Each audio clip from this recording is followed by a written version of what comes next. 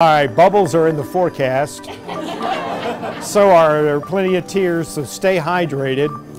We've had a few showers and a few thunderstorms. They've been mainly over in the eastern part of the state. And JR, if I could get you to move over just a little bit. We can see right now that there's nothing coming into Columbia. The dry air is coming in.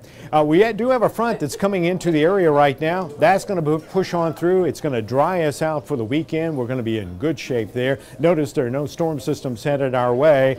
And this one will create some problems for North Carolina tonight, and then it's over with. Now, it's been another hot day here in our part of the country, but the rest of the country, it's starting to warm up finally in the mountain region, and particularly in the Central Plains, but it's still kind of hot here. Now, it did cool down a little bit in Saluda. They had some rain. It's 88 right now in Saluda and Aiken, 90 in Winsboro, 91 degrees in Camden, 94 for Lexington, Columbia, Sumter, 92 degrees down in Orangeburg. Our computer model indicating that for tonight, in addition to bubbles, we'll see mostly clear skies. And it's tough when you have to do this in front of a live audience. But by the time we get to Sunday, still it's going to be mostly sunny. It's going to be a hot, dry weekend. Now, let me just kind of show you our forecast for tonight. We are expecting low temperatures tonight to get down into the mid-60s, 67 here in Columbia. Tomorrow, we're going to be seeing high temperatures in the upper 80s, low 90s, 92 degrees, but because of the dry air, it shouldn't be too bad. At least it's not 100 degrees. Now, we'll bump back up to 97 degrees, or rather 95 degrees on Sunday, but another front's going to come through, and it's going to be bringing some milder air as we go into Tuesday. In fact, Tuesday will be our best day. A low temperature of 59 with a high of 89 degrees. Once we get to Wednesday, though, the humidity begins to build, the heat begins to build, it begins to seem like summer, like it should be because of the humidity. So it'll be hot and humid with a chance for some afternoon thunderstorms. Come on in. And a chance of bubbles. And a chance of bubbles. Would you like to blow some bubbles? No, too? no. It's your party. Chance for tears. There you Live go. on There you go. Instagram. Come on in, Ann. Oh, wow. Come on in, Ann. Ann, are you sure it's not too late for Jim to change his mind about I'm retiring? positive. Are you I'm sure?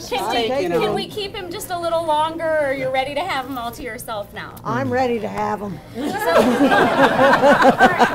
everybody who's watching and says, what's the next chapter for y'all? What are you guys looking forward to? Travel. Yeah. Well, that too. Yeah. Going to do a lot of traveling. I think you Yeah. got a trip in a couple of weeks, right? Yes. Next week. Yeah. Saturday. Next Saturday, we're off to Alaska. Not wasting any time. No. Jim, you know, we can't say enough about how proud we are that you have called WLTX home for the past 20 years of your career. How you have sacrificed, you and your wife both, for the safety of the people in the Midlands. Thank you. You know, it really means a lot. You know, Daniel Bonds is stepping in. Efren, we gotta get Where's our media Efren? on. Yeah, oh my Slide God. down, slide down, Reggie, so we can get I'm the not entire sure the karma family key's in here. large enough. Yeah. These are the folks that are going to be taking over for you, and you Oh. helped train both of them. And you're in good shape, good hands. These two are taking over, and two more are coming.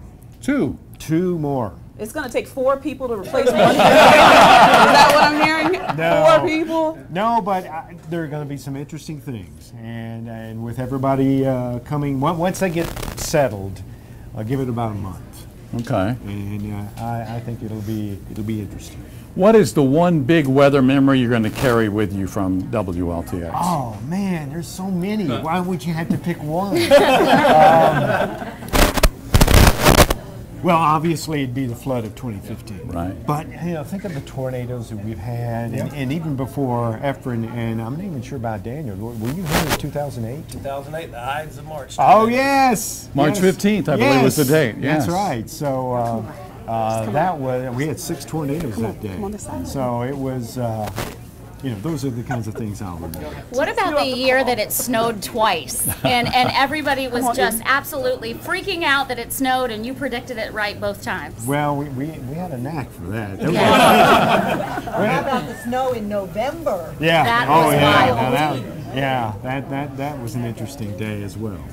Jim, you'll still come to the Slop's breakfast. Oh, you know, because I'm retiring, I'm officially a slop now. We are going. Tell the people what that is. What does that mean? Some legendary. Some legendary old broadcasters. It's exactly what we all hope to be one day, just like you, Jim. And it used to be the SOB. Well, we have to wrap things up here on the 6 o'clock broadcast, but we're going to continue this with the 7. We'll see all of you then.